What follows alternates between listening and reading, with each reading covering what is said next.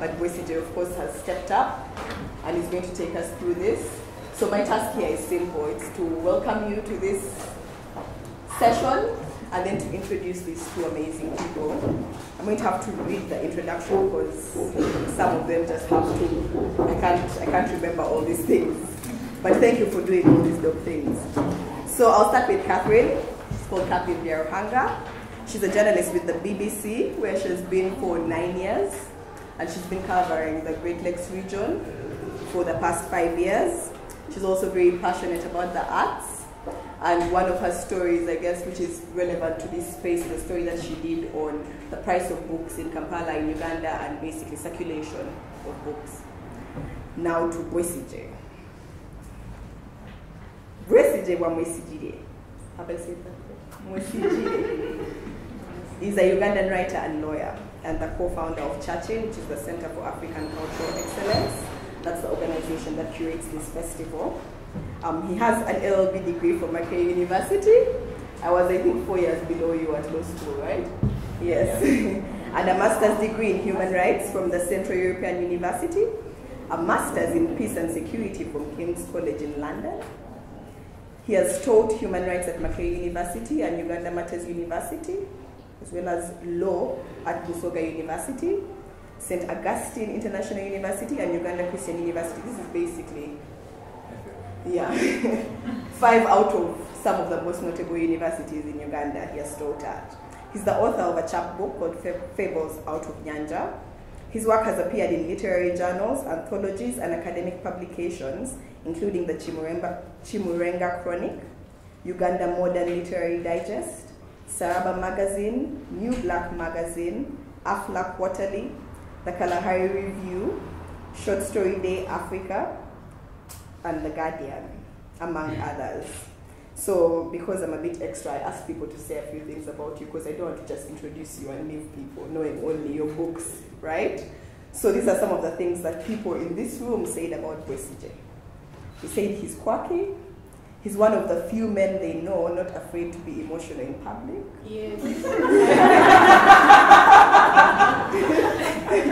And then I liked this one especially.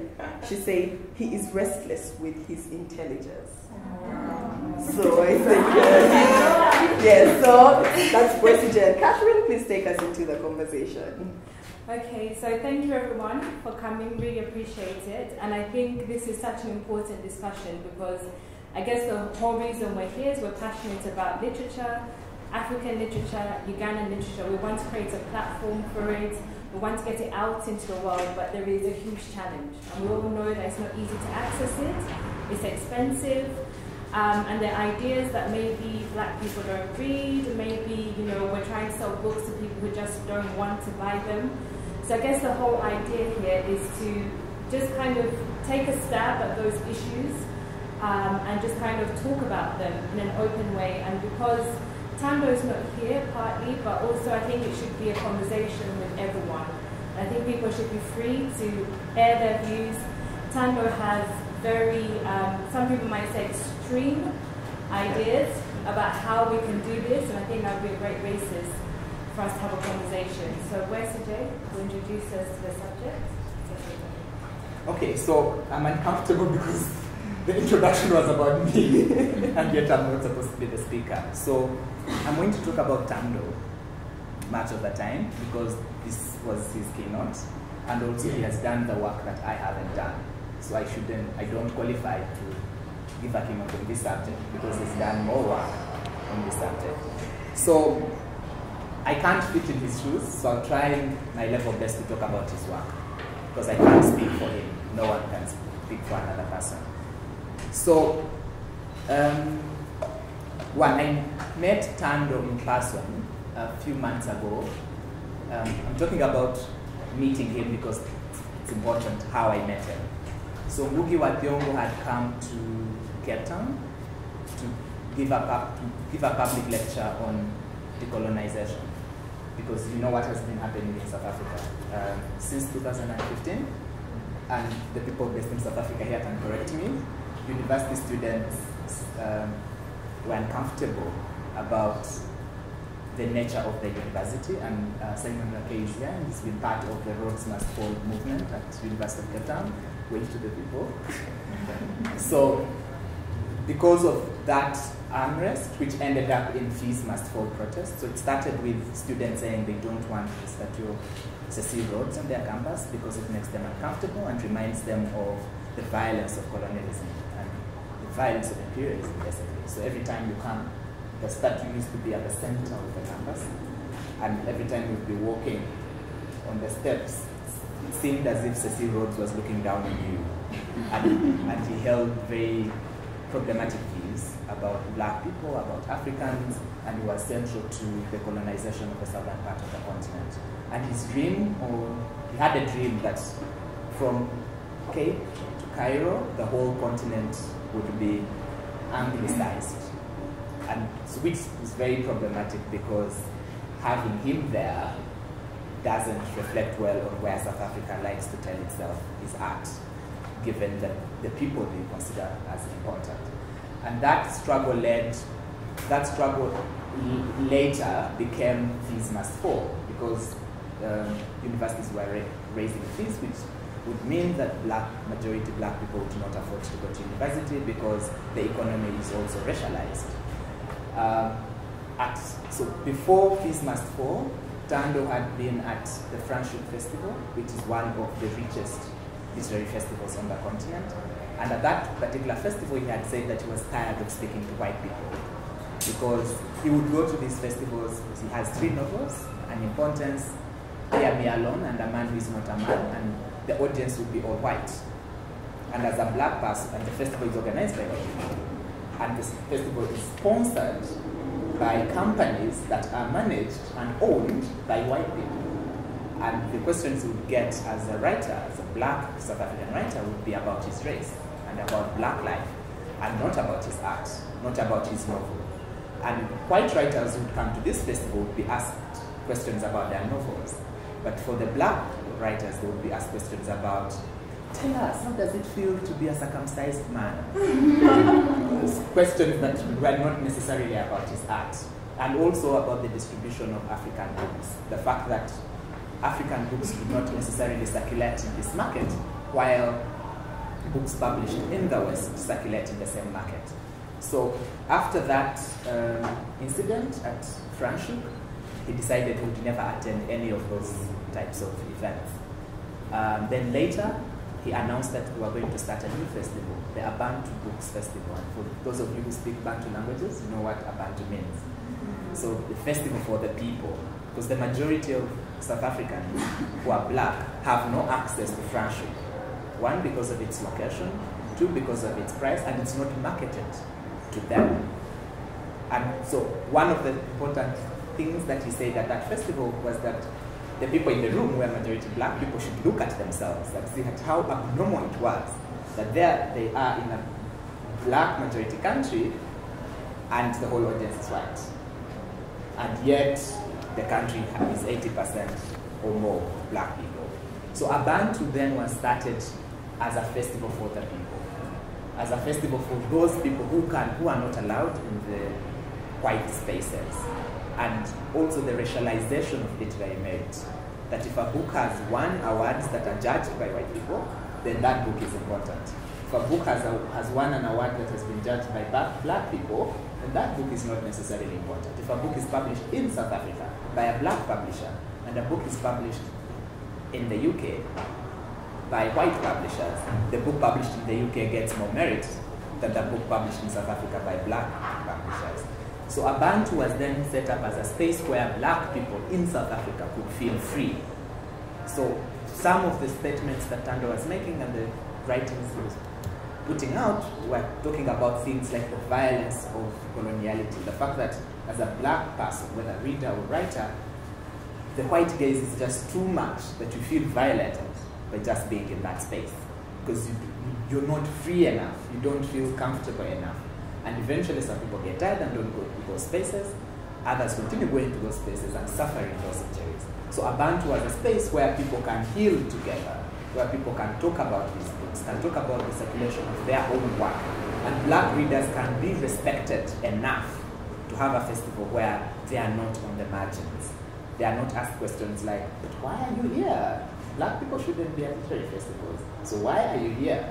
So even if the question is not necessarily said in those terms, but that's what it actually means.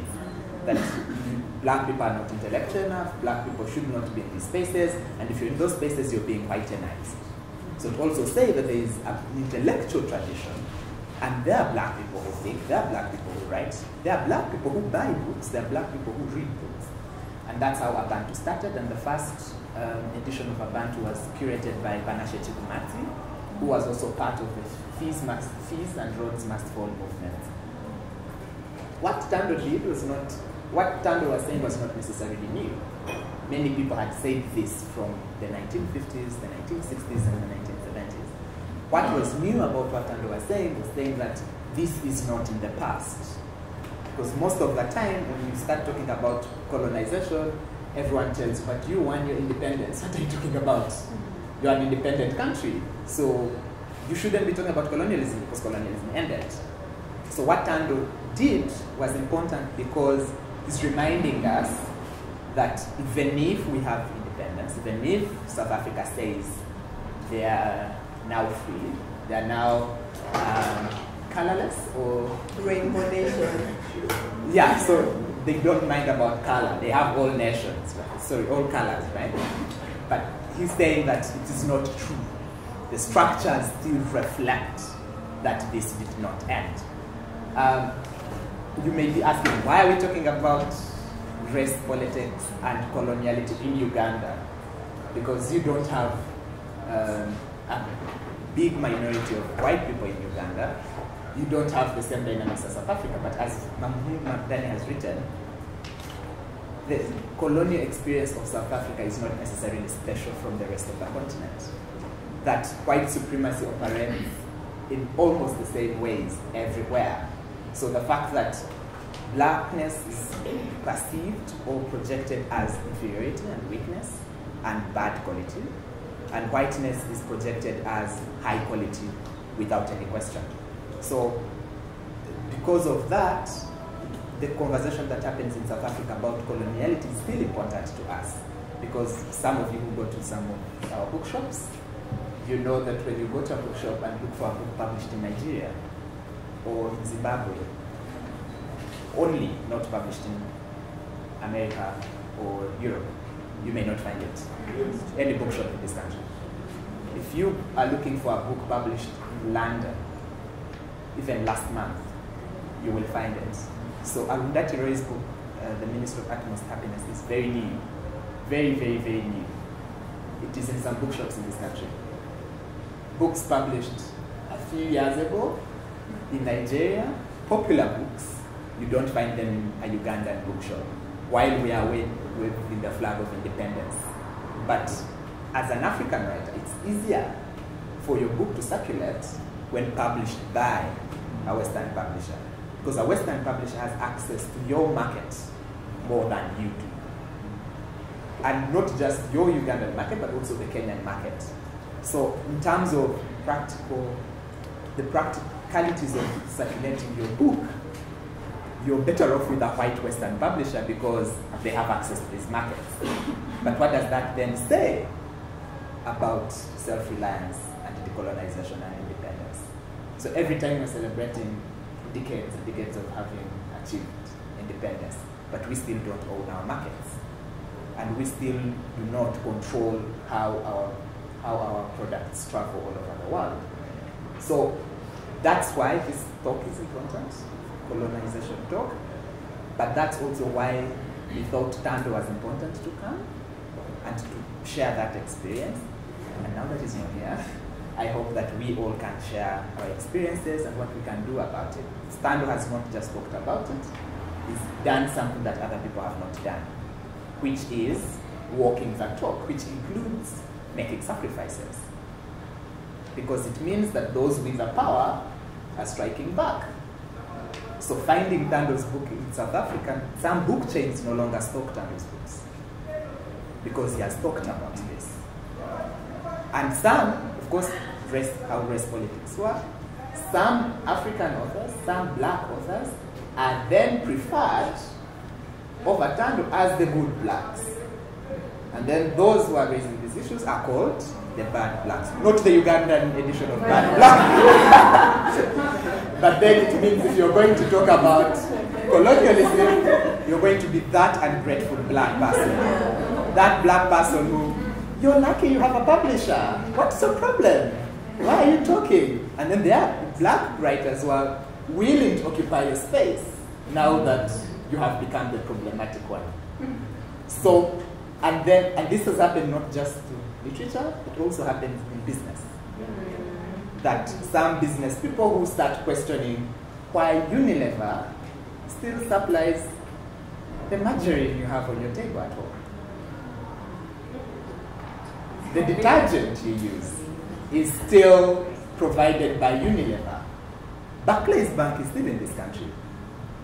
And yet it was started with proceeds from slave money. The Barclay brothers were given money as compensation for stopping slaving in trade, trading in slaves. So they were bought out of the slave trade. And you have Barclays Bank in Uganda, and we're proud to have Barclays Bank account because it's professional, it's better. And then we are crying, Barclays Bank is leaving Uganda. It means we are not desirable because white business no longer likes us. And every 1 year we're celebrating independence. Look at us. We're beautiful and we're independent. And once in a while we are fighting certain people because they are saying what we're doing is not good, right? But the standard we're using is still the same standard. And where we want to go, our stories are still directed the same way. To access our own stories, they still come through the same way.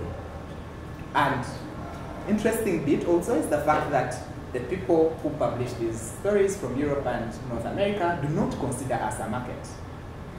So the big publishers do not necessarily send enough stock to our bookshops. So you order for an African book and they send only 20 copies. For a country with 34 million people. And so books keep selling out. Booksellers are business people, so they realize there's not enough supply. And these books become very expensive.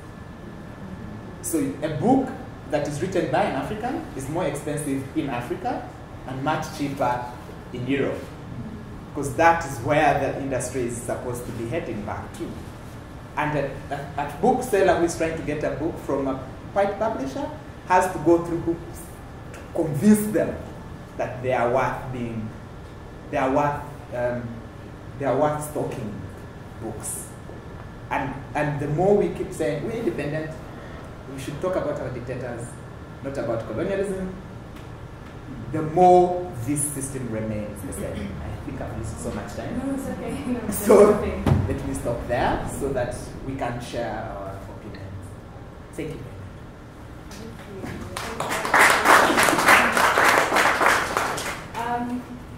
So I think Bwesigye has also been kind to Tambo because Tambo takes it the next step further. He says we need to decolonize this system.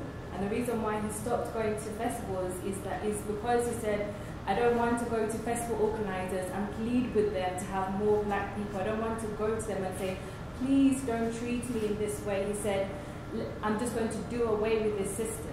Get out of the system that exists at the moment, be it libraries in white areas, be it books. He even talks about if he has a library, not stocking Afrikaans books.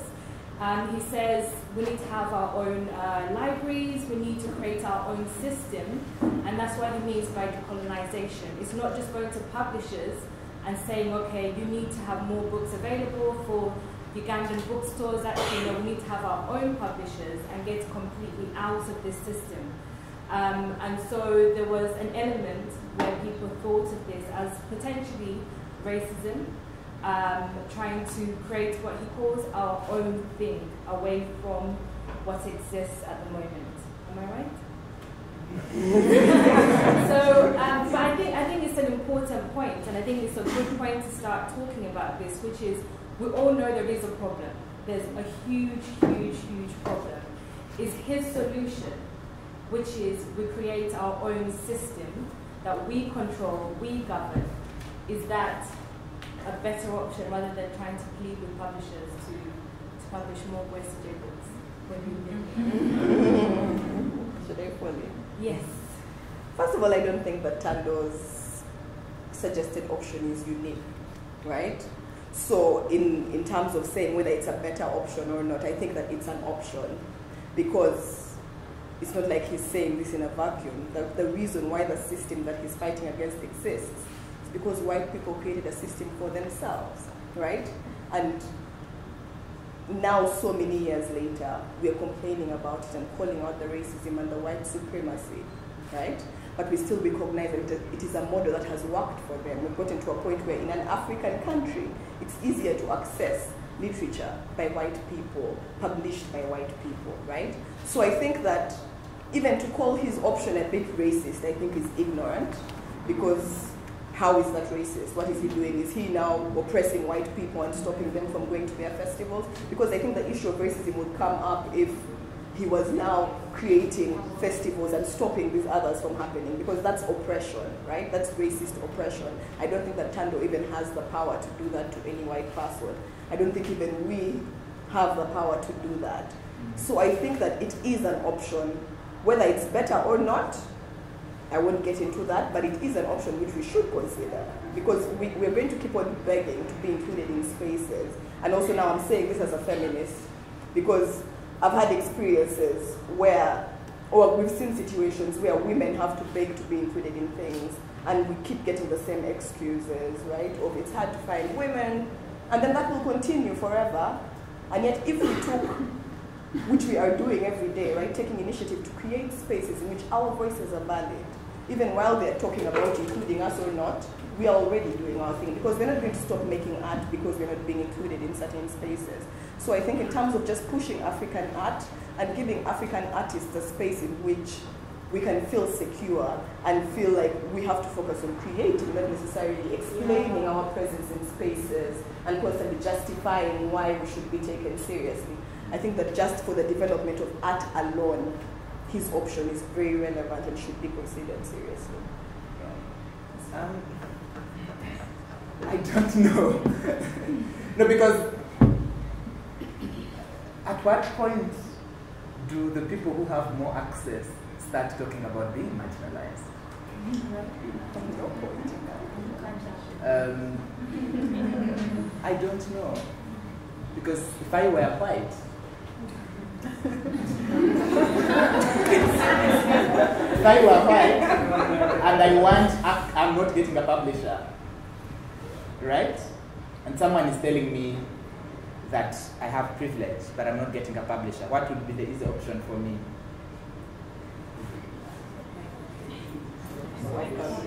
Self-publish? I'm not saying some white people are justified to say they are marginalized, but they don't see the privilege in that way. And some will tell you, I'm a good writer, this is why I'm published. Or we select the best stories, and the best stories sort of end up as white. But then, because I'm thinking also of the process of writing as not something that happens in a vacuum, as something that is itself privileged from the beginning. Because access to books from a young age is a privilege. Who are your parents? What are they? Every morning you want to go and read a book and they're telling you, you have to go and fetch water. There is no water. This child, what's wrong with this child? They are weak. You need to go and cook. So, what do you have access to books, and which dreams do you dream? The primary school I went to, which dreams did I dream? Did I dream of becoming a writer in future? Did I have any writers to refer to? Or did I dream of becoming a radio presenter because we listen to the radio? Does every family listen to the radio? Did I dream of becoming a television presenter? We had no television set in our house. How could I dream of becoming a television presenter if I don't even know what television is? So I want to, I think more of the wholesome experience, not just the access, but what visions are available and to whom. And the entitlement some people feel that we know you're good at sports, we know you're good at that. We don't know you to be good at books. So there are people who have been in schools with many races and they have been told, you have international schools in this country. You can run, you can play football, you want to read the book, you want to be in the library, you want your school to send you to a festival like this one. Because schools select students to send to the festival. And they're saying, oh, we don't think you're going to end up as a writer. We think you're going to end up as an athlete. That's where your, how do they call it? Competitive advantage? That's why you can compete. You won't compete in this. And those ideas are racialized. Or in Uganda, classed even. Yes, racialized and classed. So in Uganda, you know, when you're middle class and you live a certain lifestyle, they say, in that family, they live like white people. Yeah, that's true. So what is the image of being black and African and privileged? Which is also problematic, but very, very, very problematic.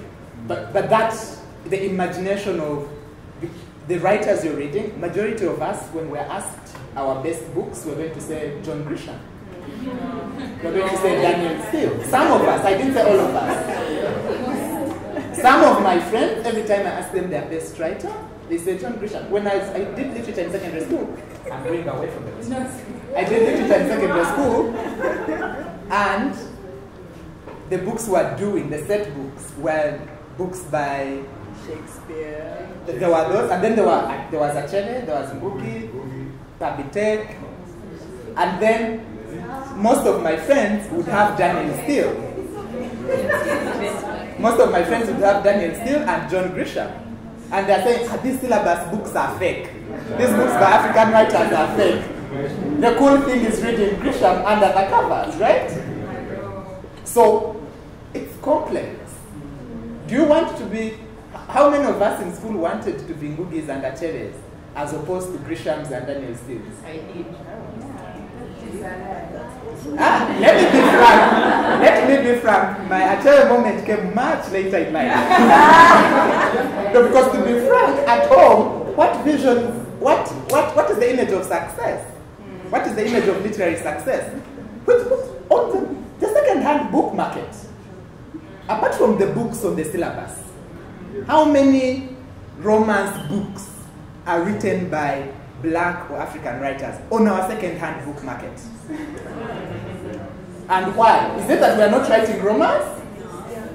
But Bwesigye, I know, like, so this is the point, this is where I want to push us, because I think, and maybe that's the problem with Tando's festival, it's something that might happen, which is you have Black writers in the room all lamenting and saying, oh, this whole system is bad, and then that person says, yes, and do you know what happened to me, this happened to me.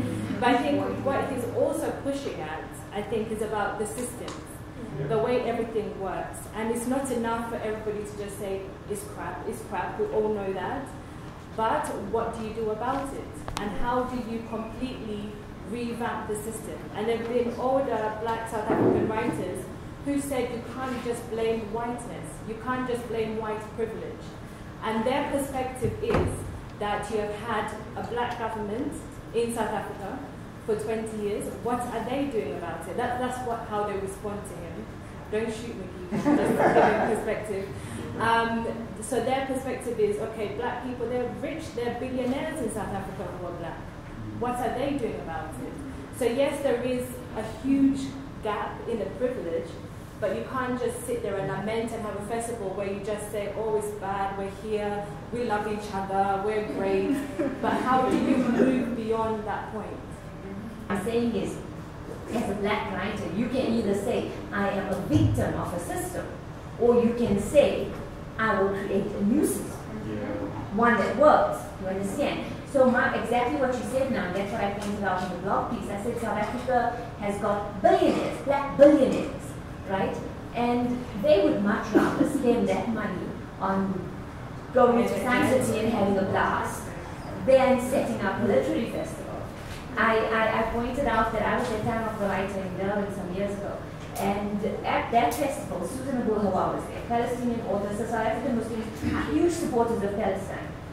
Good, awesome, right? We want to be on the side, the right side of history always. But she had a session, and all the nights that I'd been at the festival, the audience was predominantly white. I was maybe one of 2 or 3 Indians in the audience. There were a few black people. That was it. And I mean, this festival is accessible because it's in the middle of the city and the tickets are dirt cheap. Like, they go for nothing, right? But there were no black people in the audience, right? And there were black authors there. There were no Indian people in the audience. But the night that Susan Abu-Hawa appeared, that night, that auditorium was just packed with Muslim people, right? So after the whole thing, everyone went to her, got their copies signed, took their pictures, whatever. Once that was done, interval, they all went home. What about the authors that came after that? Did they have nothing important to say? Of those authors, one of them was an Indian Muslim South African. Did she have nothing important to say? You get what I'm saying? So people will choose. I mean, and people could say that, okay, people don't buy books because they're expensive, but that's not true. I live in a Muslim community that is fairly well off. And I know that people would rather go and buy a designer pair of jeans than go buy a book, even though it costs 4 times as much. Right? So I don't think it's an issue of cost. I don't think it's an issue of accessibility. I don't think it's an issue of those, or even an issue of the way the whole structure works. I think it's an issue of the values we impart to our kids from early on. And I think that's where we have to begin. We need to give kids an understanding of the value. Hi. First I want to comment Bwesigye. This is nice. One of the conversations, you know how the festival happens outside the actual sessions, but one of the comments that has been coming has been how nice it is to have a more black presence this year. Congratulations. A tension-free zone to talk about the actual issues, and this is one of them. Growing up, my sister once asked me, what do you want to be? I was about 7, and I said, I want to be a Munyankore when I grow up.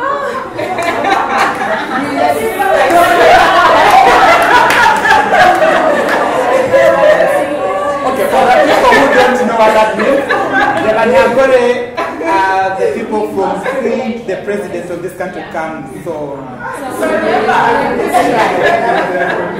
remember that this is a 30-year government, if we can call it that. That is all I've known. And we used to live in this condominium set of flats, and all I saw were these overweight Banyankole women, sometimes bleached, laughing at the top of their voices, swinging money. I said, I either want to be a banker or I will be a Munyankole woman. And my sister has never gotten over that joke. She laughs about it to this day. And I want to bring it back. We're always looking out into all these white people, what they've done and everything, and have been labeled, what do they call it? Sympathizer or something like that. But the thing is, we cannot continue to hate, yes, based on symbols and contexts of hatred from yesterday. Our generation is different. Yes, I've met racism. Yes, I've seen it. But I've also met amazing non-racist people. And they may come with the same symbols and images, but it doesn't mean the same thing. And so how do we move forward from ourselves, from rising? Because every time we stand and we're blaming other people, it's because we failed to do the job that needs to be done. So how about we move forward to, because, okay, so you've been victimized and everything. And I keep asking also the arts community, if the National Theatre goes away tomorrow, are you going to stop creating art? Does it change that you're an artist? So we are not holding this festival at the National Theatre this time around. Has it stopped the festival from happening?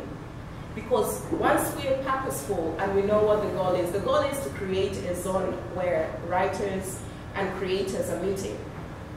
How does that have anything to do with race? Number 2 is, I keep talking about money. I've been in this industry for over 10 years. I've done my share of voluntary philanthropy bullshit, you call it that. Now, yes, it is because art is what I do. So if I come and tell you I'm volunteering, I am volunteering. But if you're coming to me with a skill set, yes, and you're saying, come and do this job, pay me professionally. Yeah. Regardless of whether I'm black or white, whether I did it the other day for free. What am I getting at? I'm getting at the issue of economic empowerment. Until we have set economic structures or a background, everyone as an artist, whether it is going back to fund the lands that we have, to be able to get away from a system of survival, where this artistic access is the only thing we have to earn bread and butter, it's not going to happen. We're going to continue looking at this white face as the problem and forgetting all the time that actually you need to earn a basic income to give you a roof over your head where you play jazz music and write or just create art free of all the encumbrances. Yes, crisis creates a new kind of inspiration, but also we are a bit beyond that point. Yes, there is yesterday, it informs today, but we are beyond that. Thank you very much. Sorry. I understand what you're saying, right? And I guess my interpretation of what you say in short, the too long literate version is moving on, right? And I think that it's possible to talk about moving on, right? But we live in a country where, in this day and age, 2017, right, women are still bleaching their skin, right? You will talk to a black child who still tells you that black people don't read, right? So even beyond the question of economically empowering ourselves, I think the conversation of decolonizing goes beyond just the system, right? It extends to ourselves as well, because these are things that we were taught. We were told to believe in these ways. So if we continue to have the conversation from the perspective of move on, I don't think that we give ourselves the time to actually sit with just how fucked up we are as a society, not just within the art spaces, right? If we're constantly telling people move on, move on, move on, when do we get to unpack the fact that as a dark-skinned woman, I'm still not the standard of anybody's standard of beauty in Uganda, and beyond not being their standard, people have no problem with stopping me on the street and being like, You're beautiful, Godiva. You're missing the point. No, you see? They throw that at you for the sake. No, but I know that I'm beautiful. You understand? I know that. But there are probably like a few people in this room who don't believe that I'm beautiful. You understand? And very many Ugandans don't believe that I'm beautiful. When they think beautiful, they don't see me, right? When you write about God, are you writing about Jaja Mwanga, or are you writing about the white man with blue eyes, like blue eyes and blonde hair, sitting on a throne that we learned about in catechism school, right? So I think that these issues go beyond just the, do we have access to spaces and whatever. It also goes to the work that we are doing. So I'm interpreting what you say as a call to us, right? Not just to move on, but also to start doing the work within ourselves that makes it, that at the end of the day will make this conversation irrelevant. Okay, the lady in the green jacket. Hi. I'm so privileged. Wherever I look at my younger years, I used to go to the library at the age of 6. We were told, remove your sweater, take for library, then we'll go and read. Then it stopped for a while. Then when I got to standard 5, my first book, the book that I fell in love with, was The Poor Child, Simply in Prince in Nigeria. And from then, I've been reading African writers. It is not that I don't read Nora Roberts, I don't read John Grisham. I do read them too. And I do enjoy their art, but I stick to my African writers. Barbara Kimeni, my favorite. I stick to Louis Adongo. I stick to them. So what is my point here? My point is, how are we training our kids? How are we training each other? You see, if I had been trained to read John Grisham right from 6 years, till now I'll be sticking to him. And wherever we are having a forum, I stand and say, I love African writers. And people are like, you are missing the fun. And I'm like, what's fun? You don't read these romance books? And I'm like, I read them. Only that I find it fine to talk about people I can relate with. When Bwesigye Bwa Mwesigire writes about the river between. I can actually travel to Thika and see the river between. But now when Grisham is missing out something, wow! Yeah. My mind is in order to decolonize whatever we want to decolonize, let's start from training the kids that buy them. If you buy them the John Grisham, buy 2 African books and 1 John Grisham. It's fine. It's fine. It creates a culture in them. Yeah. Thank you. The lady with the dreads at the back, and then the gentleman next to her.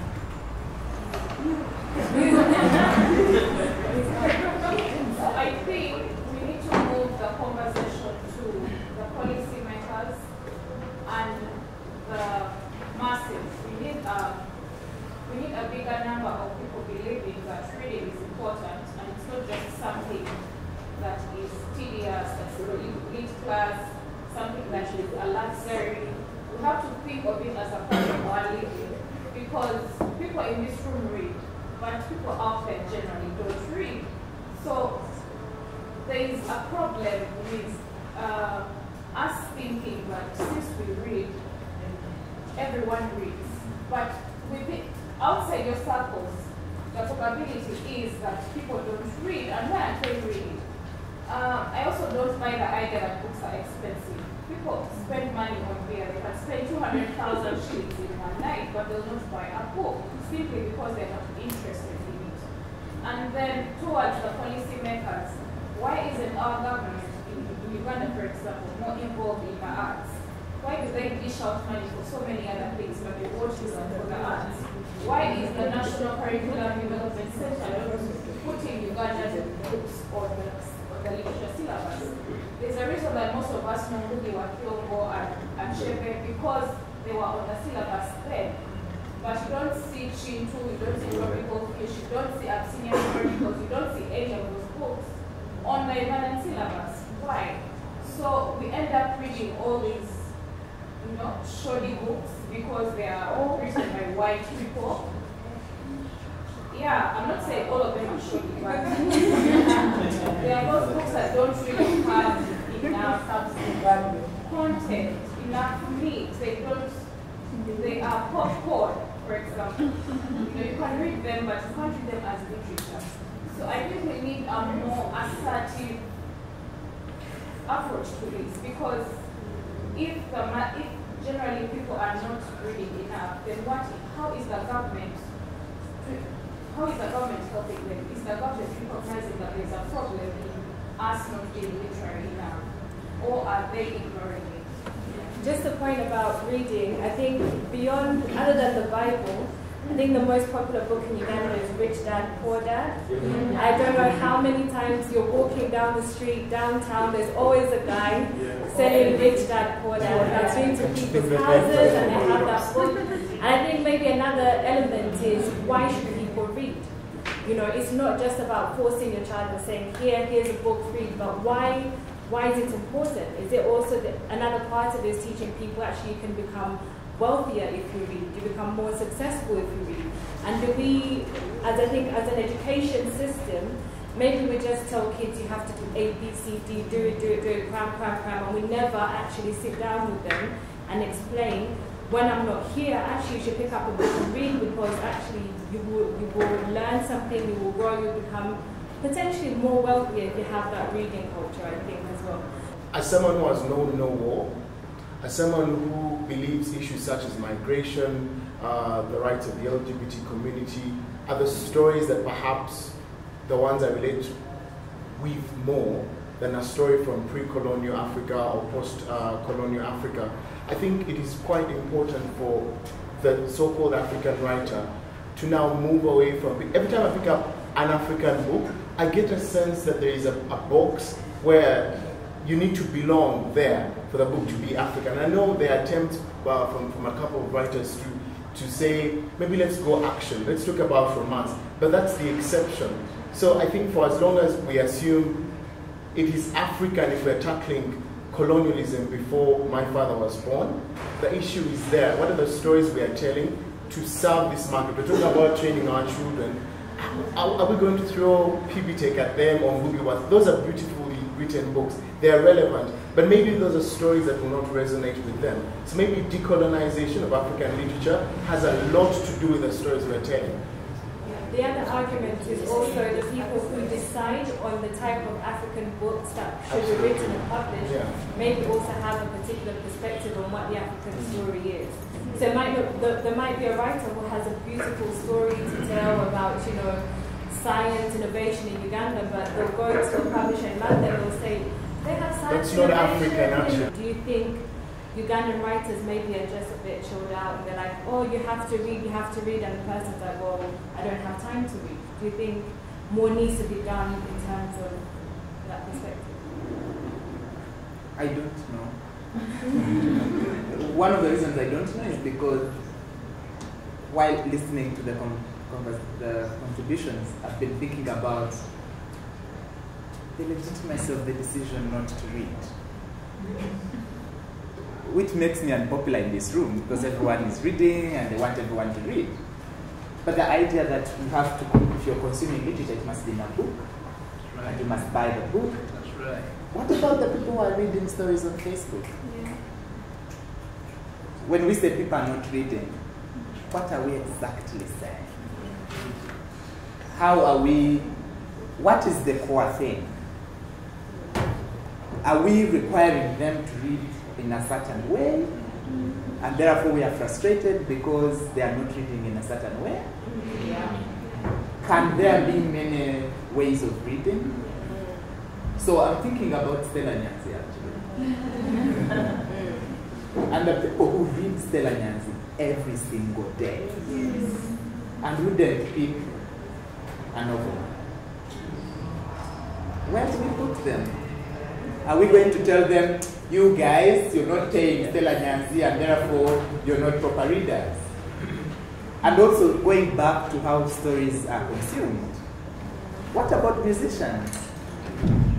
Or what about self-published evangelical preachers? Because I've been thinking of how many people buy Rich Dad, Poor Dad. How many people have read Joyce Meyer's pamphlets in this very country? And I don't know. So do we need also to decolonize what we mean by literature? Literature for who? That's right. Literature for what purpose? Is literature only the textbook in the school?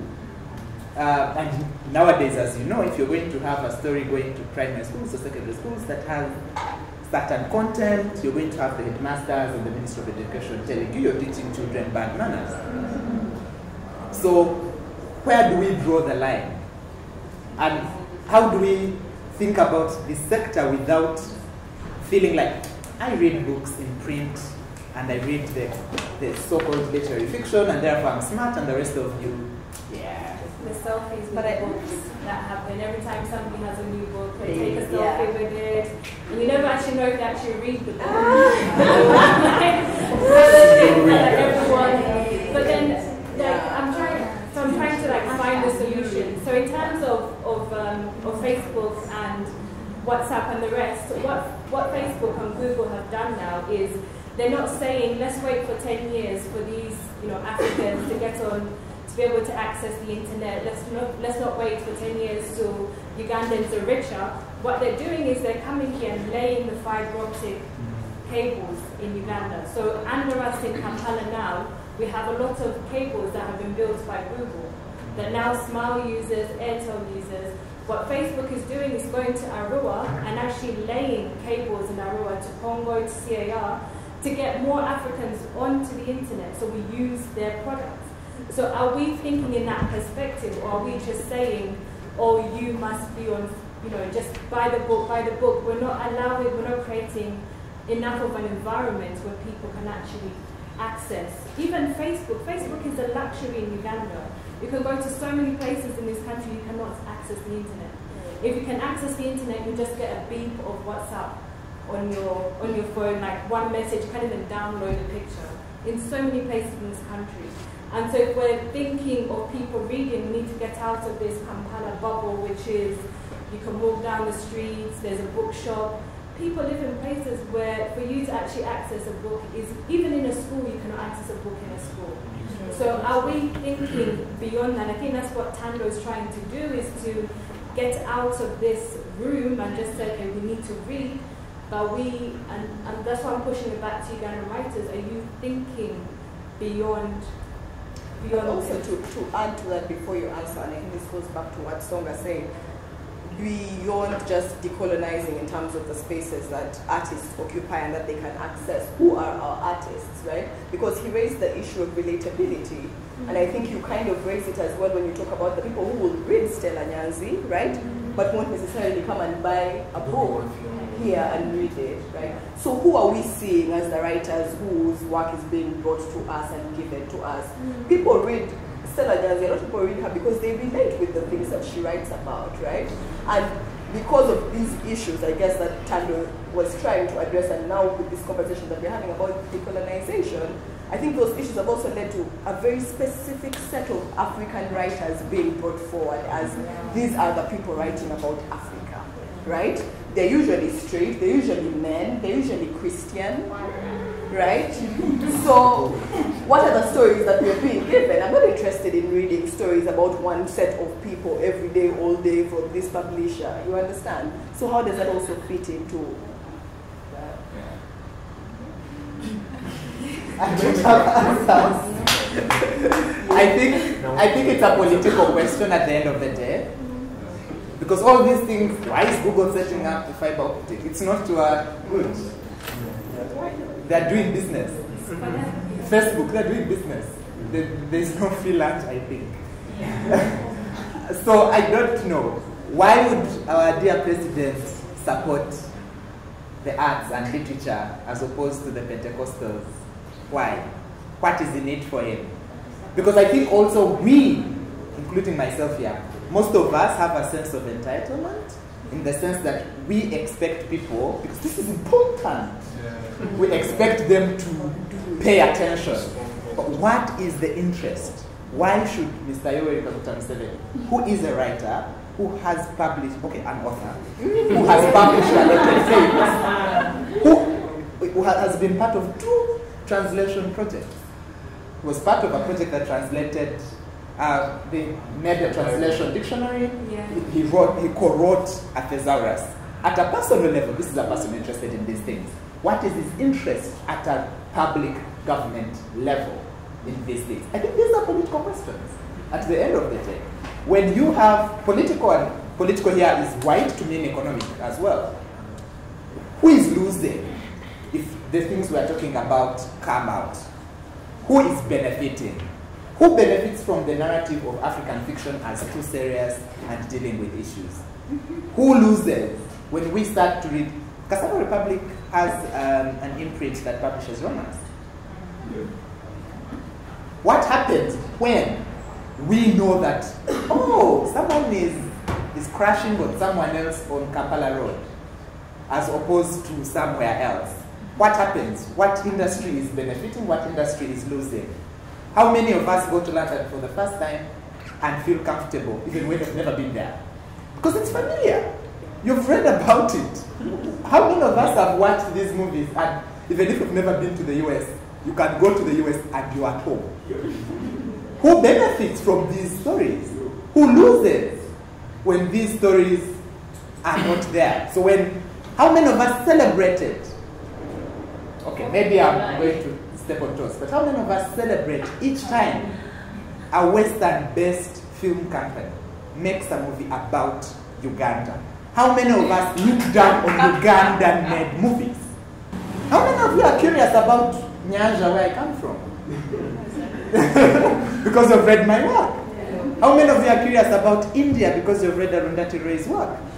So, and who benefits when you go to India? It may not directly be Arundhati Roy, because when you buy her book, how much is she going to get from royalties?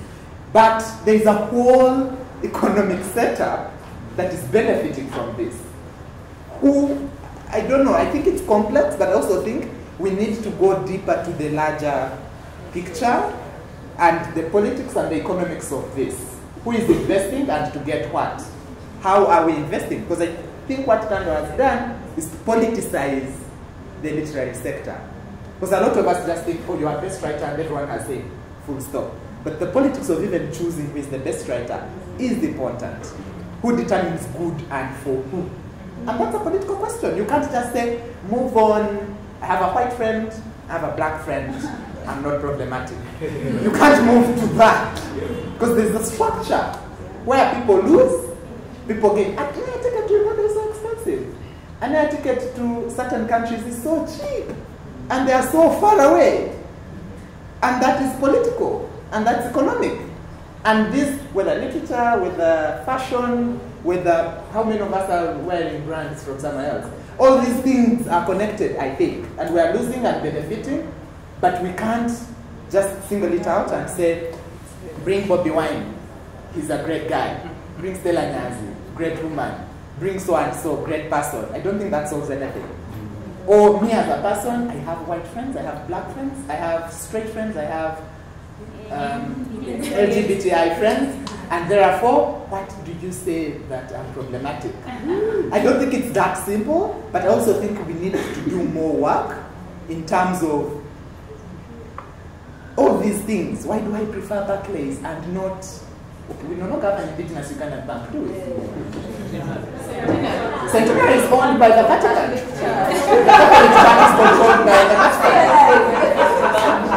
So, I think it's deeper, and I think we can't opt out, but also we can't simplify, which we are doing, right?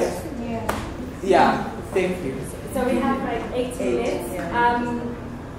So there's a gentleman in the black shirt. Oh, there's also someone behind them. Doreen. I'm sorry, okay. Okay, black shirt, Doreen, and the gentleman at the back. Okay, we've got 8 minutes, hopefully we can get more. Okay, yeah, I'll just use. I think the decolonization agenda has to be understood as being constructionist. Yeah, it's constructionist in that we have to be deliberate about it and intentional about it. Because colonization was that way. We were told we were less than the other as a construction. It's not that we were that. We were on a path of evolution that was interrupted, and they made us who we are, you know. And the other is that, and so we have to be deliberate in constructing our stories and saying we are a people, we have pride, we are a people of identity, we know that, and so it can't be that you're just looking at it from the things that are making the headlines today, so LGBT and stuff like that. Because these are stories that have been given to you. This is an agenda that is being pushed for you. And that's why we go back into history, because I'm referring to what you were saying, you know, why they need to go back to history and pre-colonial, because that's where the damage was done, you know. And when you can get from there and know the damage that was done, then you can begin to reconstruct the African identity. And like Bwesigye was saying, it gets to a state where it becomes political, and the writer is no longer just doing it for fun, but he's a politician. And maybe that's the point, that maybe historically the best writers are probably political writers, the best books are probably political books, and not just maybe put politics in the past, but these things, as everybody said, are still happening today. So can you not create, you know, things fall apart of today? Do we still have to go back to bring that back? The point I was making just briefly was, how do we make these stories relevant to the people who want to read today? Because it is one thing to stage your story from the 1960s, and it is another for an 18-year-old to relate to that story. So how do we make the issues, like you're saying, maybe there are agendas that are being pushed, but how do we tell those stories from a perspective that appeals to these people now, the relatability? That was my point. I think on more practical, I know we have other sessions that are discussing more practical things, but for example, I think some of the discussions about the racial and economic things going in South Africa, you can't always conflate, for us here, conflate the racial and the economic. But I think it's much more complicated than that. But we have made some generalizations about what is racial power and what is economic power, which may be much more clearer perhaps in South Africa, but I know in Uganda, it is that, what's the word? Those two things so clearly together. That the racial, the economic power is all in one currency, for example. And I feel that it's more useful to focus on a specific problem and then discuss that and try and break it down, let's say publishing, and then see what the causes are, what the problems are. But otherwise, we've been for years and years and years discussing these issues of decolonisation, and they've stayed very general. One of the things I think we can look at is maybe the Black American experience, who have had to do these things for many, many years before us. And many have gone the way of setting up their own systems, their own publishing companies, their own restaurants, before, of course, have their own universities. And in some ways, these have also promoted, for example, Black writers that one has known about. So there is something in what Akullo said, Tando, yes, about creating our own structures where we can pay attention and sort of critique and find value in what is relevant. But that doesn't mean, I don't see it as opposition. I think it can exist also with these structures because we're dealing with real economic structures and we're not going to break down tomorrow. If I ban with Barclays, I ban Ukraine, I ban Ukraine, I lost all my money. I'm not saying Barclays is better, but these are deep structural things. For example, Uganda, which is indigenous, won't be able to put those fiber cables. So are we going to now not use the Facebook or Google fiber cables? That's not realistic. Now that they are there, how can we best use these systems for our own benefit? How am I going to use the internet for my own benefit? And by the way, to publish on Facebook, they all read the stories. We have to be careful about that. Copyright means on there. I would like the discussion, if possible, to be a bit more specific and therefore more grounded. So it's not just talking to each other and enjoy the sound of our business. There'll be one on publishing tomorrow. Innocent? There'll be one on publishing tomorrow. Okay, great. Wonderful. So the gentleman at the back, yeah. Wait, she's innocent. No, sorry, I pointed to Adam, so I saw his first one. Yes, I'd like to agree that decolonisation should be intentional because being colonized was intentional. But also another point, if I can answer what was said, I can make me more specific. The problem with being specific is that you can talk about publishing, but when the colonizers came, they came with different avenues. They each helped each other with one goal, which was to conquer Africa. They used, they used every angle, yes, everything that they could use. So even as you find that when you talk about one avenue, you end up colliding in the economics, the politics, education, and all those things. So we have to accept that we have to be broad-minded and look at it as a big picture. Then that person who's dealing with publishing deals with that, the one who's dealing with media deals with that, and yeah, each person their own individual thing, but knowing that at the end of the day, the main boss of every system is the West, and that's how it is. So me one thing, and even being decolonized, for me, it's something that even started later on in my life. And it's a personal thing, and I'm still decolonizing myself by self-introspection, thinking, why do I like certain things? What incepted it in my mind? What is it that put it as in, why should I have an idea that this is beautiful and that is not? And then, based on how I see, I should know that, okay, is it something that I was told, or is it something that I believe in? So we need to really look at our culture, and also, this is something that I always tell the youth. I say that if you are born, especially if someone is black, I say if you are born a Negro in this world, that's a disadvantage. Deal with it.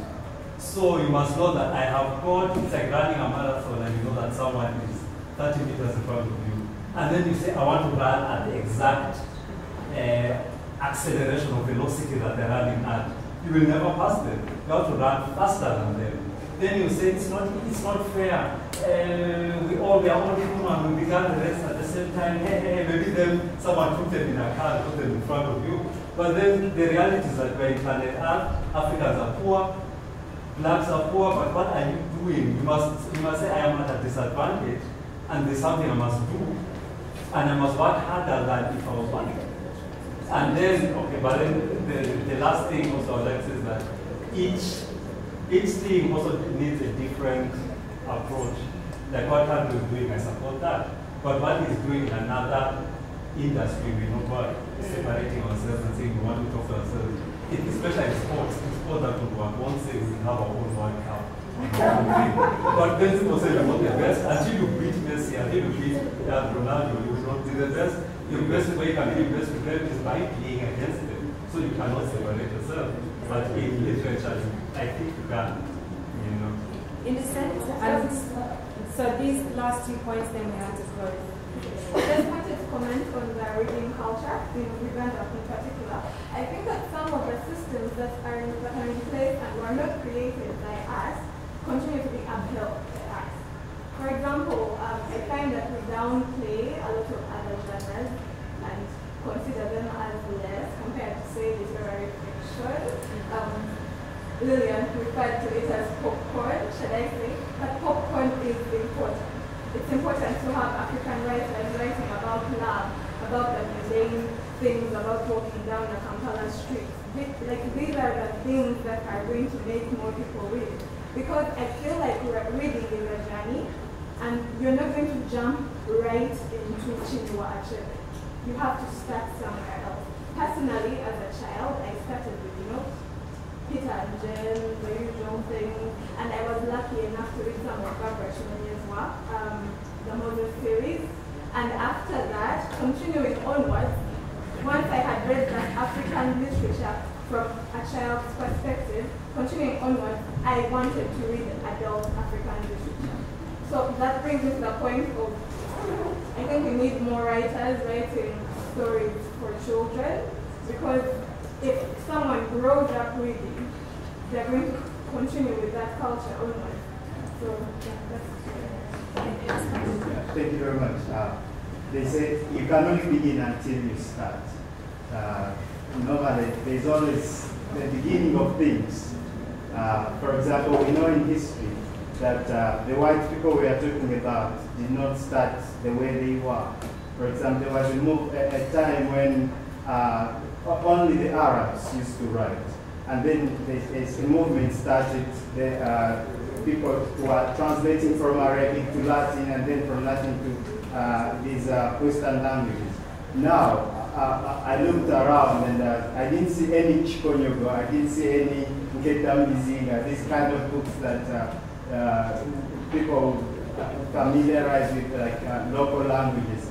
We are discussing about decolonization, but we have not talked about the languages. Are we supposed to write only in English, or we can also write in local languages? So, I mean, there are many ways. If we are to become more writers, then we have to think more and more and understand that there's always a movement. For example, Chinua Achebe's time, they were talking about colonization. Now the topics are different. So if you have writers talking about today's issues, like others have said, you see the writing will become popular. People will be buying these books, even if they are not published by Western publishers. People will be looking at them. If you look at Tamale Miruni, if somebody goes to Tamale and tries to make it more scholarly, people will start to buy, people will love it, and you see, everything will be like, good, thank you very much. Okay, as regards the conversation, I do not know whether we've done justice to it, especially because Tando was not here, and we did not have a South African perspective, which I was hoping for. But part of what Writivism is doing is that, I mean, we had Saleha's perspective.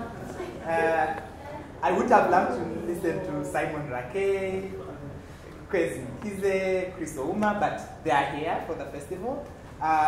JJ Bola has something that he likes to say, that hype your writers as you do your rappers. Which I think is a good way to conclude. Yeah. Thank you very much. Thank you everyone for coming.